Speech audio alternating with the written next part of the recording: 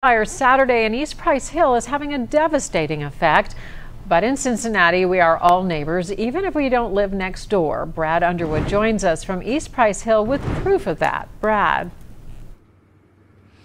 Well, good evening, Paula. Yeah, 44 people, mostly children, had to get out of this burning apartment building behind me pretty fast on Saturday. Many of them lost everything. But now, thanks to strangers, this restart for all of those families is going to be a little less scary.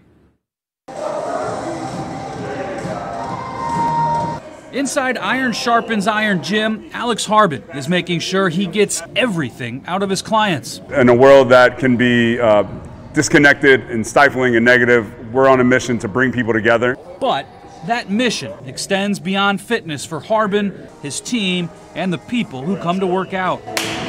I knew that the community we have here would respond. And we've gotten a good response so far. After seeing what happened over the weekend in East Price Hill, Harbin put out the call for help on Facebook, asking for blankets and hygiene items for the residents. In less than a day, the table inside the gym is already full and overflowing. We've already raised hundreds of dollars in cash. We have so many different items. I put out one table thinking that would be enough room. It's already had to move down to the floor. I'm gonna have to get out another table. Harbin doesn't know a single person at the apartment complex. There's no third-party connections either. He says that doesn't matter. Helping people when they need it most is the only reason we need to do something kind. When people are going through tough times, I think that sometimes that's just the most basic level that humans can connect to one another, because we all go through tough times.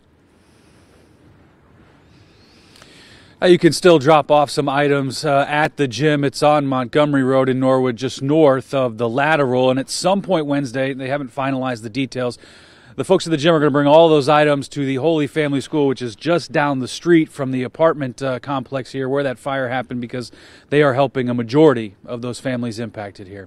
Reporting live tonight in East Price Hill, Brad Underwood, Local 12 News. Paula. That's nice. Thank you, Brad. And fire investigators say that a child playing with a lighter started the fire. No one was hurt. All right.